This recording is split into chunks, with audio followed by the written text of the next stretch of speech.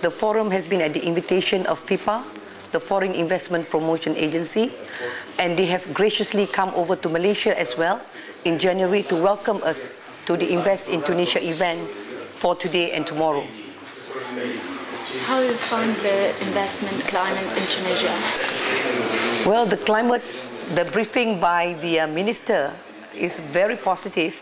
70 hours turnaround time if you want to get approvals.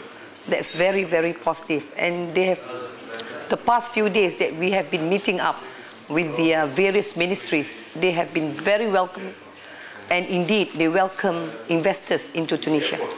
Can you tell us about your project, the Giving Tourism?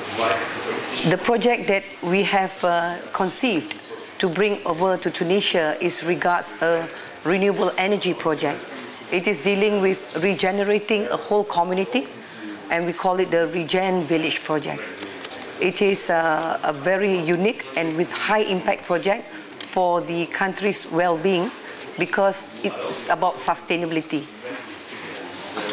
We have identified actually with the authorities the place in a district, a lovely district with all the natural resources in Zagwan, in Tunisia.